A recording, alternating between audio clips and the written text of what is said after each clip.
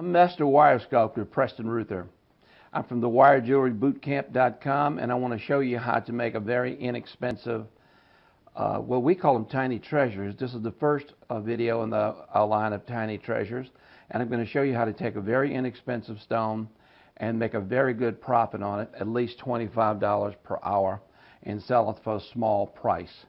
This is a piece of blue agate. It's beautiful, but it's big. It's over 2 inches. But this is the interesting part. It's a bead. Look at the hole. Hole goes straight through. Pretty nice size hole.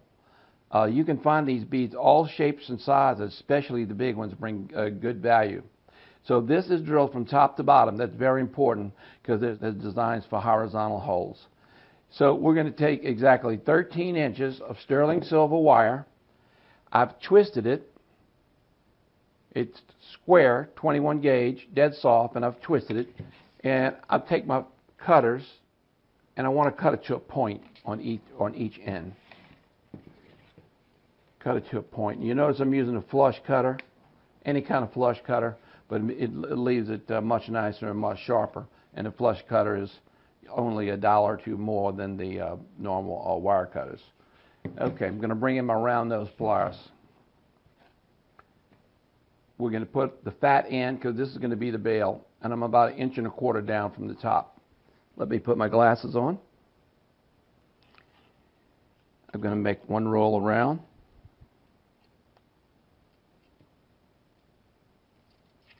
It's so soft I can bring it in with my fingers. And this is what I'm doing. Now, this is going to be the top of my pendant. That is going to be my bail right there. I might have to trim this wire a little bit, but you have to get a little point of this down into the hole of the bead. Without doing that, you're in trouble. Doesn't have to be a lot, but at least just a little bit. You might have to trim this. This is about almost a 1/2 inch. So let's see if it'll go into there. And that's my bail, and that's going to go to the top. Nice big large hole. You can hunt these beads out at gem shows and well, fits perfectly. Gem shows and jewelry shows, and you can get closeout beads, especially agate like this, for just a little bit of money. Now this is very important. If you change products on me, the price of your project is going to go way up, and you won't be able to sell it for what I recommend. But this is blue agate. It's a beautiful stone. Looks like turquoise. And it's going to sell very good, and it's going to sell at a price you won't believe. And you're still going to make a minimum $25 an hour, and I'm going to show you how to do all that. Okay, so I got my wire running through. There's my bail. It's already made. This pendant you will learn to make within 5 minutes. This is a 5-minute pendant. Okay, I want to turn it upside down because I'm right-handed.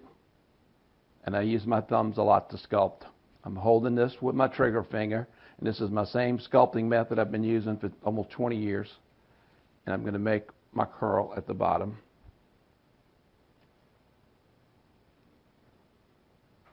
If it doesn't come out real straight, you got to work it a little bit. Okay. So this is what we got. And I'm not going to worry about the top. I can straighten that out later because it's only one wire.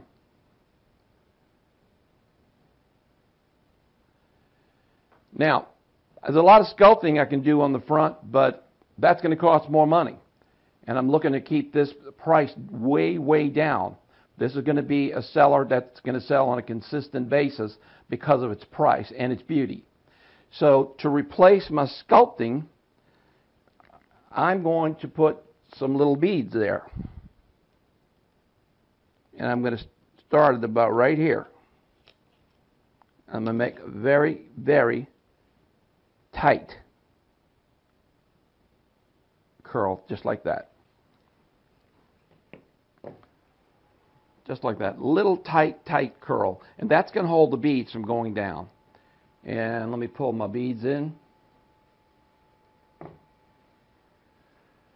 And I got gold fill beads, so I'm mixing the sterling silver with the gold fill. Now these gold fill beads, they can go anywhere from 40 to 50 cents all the way up to $2, depending on where you get them. So it's very important that you buy your supplies at the proper price, or you won't be in this business long. Okay, let me get my 3 gold-filled beads, and this is why we put the point on it.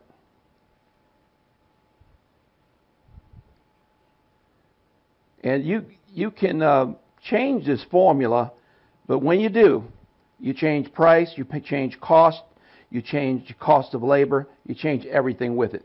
This is a set formula. You want to take your tiny treasure, look at it, figure out where your next move is, and wrap it to the back. All you have to do is follow my instructions, sort of like paint by the numbers. And this is what we got so far. Okay, I'm going to look at it to where it makes sense and looks good. You want it to come up a little bit. Okay. Now because this is manipulatable, okay, this is what we got. And this is what we got on the back. Nothing magic. Remember, this is nothing but a big bead. Okay. The back and the tighten up period, we can do that later. Okay, I'm going to bring it around. And this is where we are here. Just like this. One big bead with a lot of pizzazz. Okay, I want another little turn here.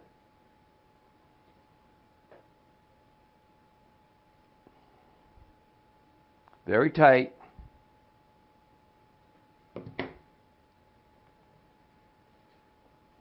Put my glasses back on. That's why we have this little point here.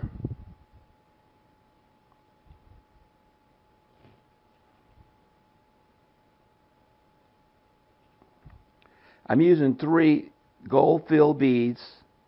These are 4 millimeter. You could probably use 3 millimeter, but I'm using 4. I want to keep the price down. That's what it's all about here. So here's my beads. Let me get the rest of them away from here. Try to straighten this out. Most of this you can be straightening out with your finger. Now that's looking really good. Okay, let me bring it up to the top on the left-hand side, and I'm going to wrap it in like that. Bring in my flat nose pliers on my chain nose.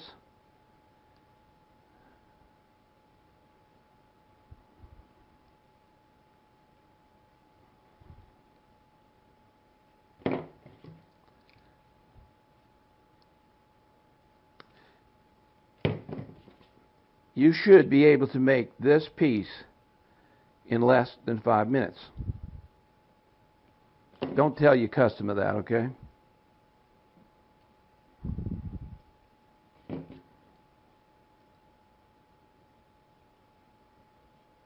Make sure your bail is straight.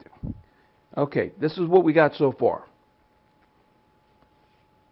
It's a big pendant. It's not a small pendant. It's one of our largest pendants in the Tiny Treasures collection. Okay, I'm going to go to the back. See, I got wire sticking out here. See that? That doesn't look good.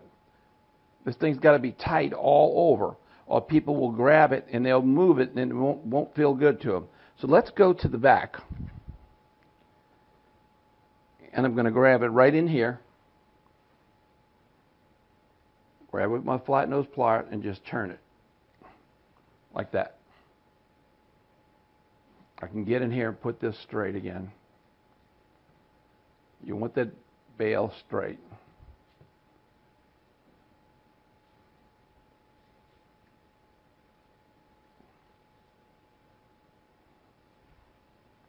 Okay, here is our finished Tiny Treasure piece. And you can see, I want to straighten that bail up a little bit more. And if it's a little crooked on each side, run your large part of your chain nose and pick it up and keep working until it gets straight. Unlike that one, it's not straight. It doesn't look right when your bail's not straight. So your Tiny Treasure collection piece. looks good, just a little bit of money to put together. It's going to have a very high profit margin, and we're going to tell you about the profits. We're going to tell you about how to sell it. We're going to tell you about what to sell it for. We're going to tell you what to name it. We're going to give you all of that information.